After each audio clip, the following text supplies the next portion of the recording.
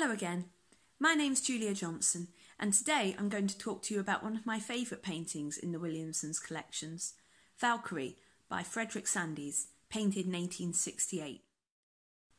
Now this is a painting that I saw for the first time on Merseyside, but not at the Williamson, rather on the other side of the Mersey at the Walker Art Gallery in a Pre-Raphaelite exhibition they held about 4 years ago. So when I came to the Williamson, I was really pleased to find out that this was part of the collections. Anthony Frederick Augustus Sandys was born in Norwich in 1832 and was a skilled draftsman, illustrator and painter. He was loosely associated with the Pre-Raphaelite Brotherhood, never a central member of the group, but he did actually live with Dante Gabriel Rossetti in Chelsea between 1866 and 1867, and there are clear influences of their style in this painting. Let's think about what some of those influences are. First of all, we have quite large expanses of single colours. Second of all, we have a fine attention to detail, particularly noticeable in the folds of the Valkyrie's dress and in the needles of the pine branch the raven is sitting on. John Ruskin, who might be called the lead philosopher of the Pre-Raphaelite group, said that artists should look to nature and pay attention to everything, and so this attention to detail was central to that. Thirdly, we have a distinctive female protagonist. Women are often the stars of Pre-Raphaelite paintings, but you might not get much stronger than a Valkyrie. In Norse mythology, the power of the Valkyrie is entirely tied to the fates of men in battle. Their first job is to decide which of those would live and which will die. And of those who die, they then select half to take to Valhalla to sit beside Odin and who will be his warriors when the time of Ragnarok comes.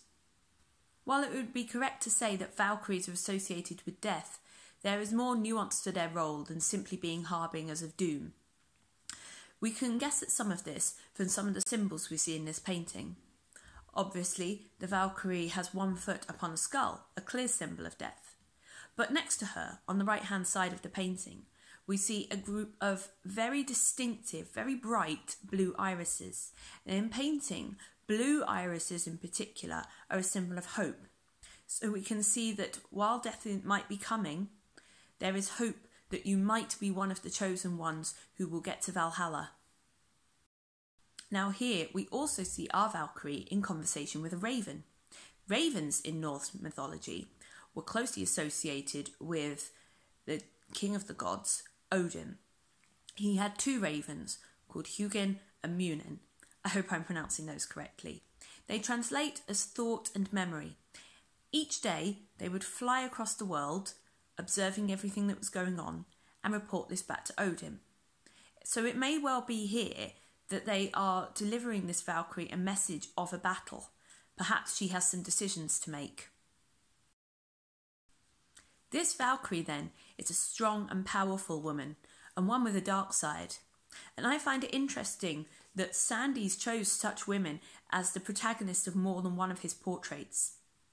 If you have been to the Walker Art Gallery in Liverpool, you might well have spotted his Helen of Troy. It's a small but extremely distinctive face, the face that launched 1,000 ships and of course caused a battle that has lived on in legend ever since and caused the death of many warriors. He also painted Medea, the mythological wife of Jason, leader of the Argonauts, who, when Jason abandoned her for another woman, took her revenge by murdering her own children. In one way, I find it so fascinating that Sandys has chosen to portray these three women who are very much in control of their own destinies and those of men.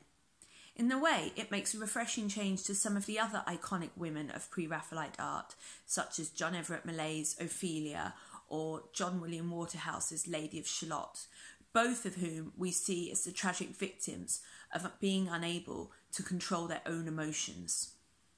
But don't worry, I'm not fooled into thinking there's some kind of empowering message in this. Though some of these figures, such as Medea and the Valkyries, have been co-opted to tell such stories for the 21st century. I often find in Pre-Raphaelite art that there is a tension between beauty and seductiveness and a kind of warning moralistic danger to these qualities. And it's notable in this context that each of these three women that I've discussed as being subjects that Sandy has chosen to paint poses a danger, physical or otherwise, to men. They transgress the male gaze with their inability to be docile. For all their beauty and allure, these are not model women.